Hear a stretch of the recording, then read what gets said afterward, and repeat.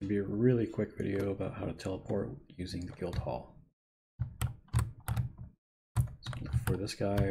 He's got portal crystals. This is going to be the portal that takes us. Our Chucky.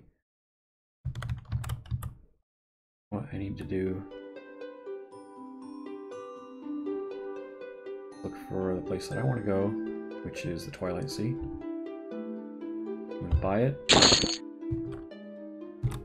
And this is going to be kind of weird, but the way you set the portal is just hand it right back to him.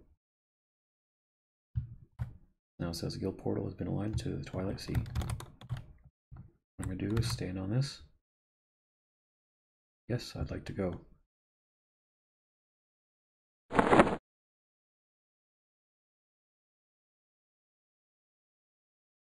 So do be careful using this if your guild is raiding at the time. You'll probably want to set the portal to their guild standard. If that's the case, they probably want to do it from the neighborhood guild hall, which is larger. And if you're a lower level player that can't join them, you should probably use the regular guild hall. You can also announce in guild chat that you're changing the guild portal. Nice.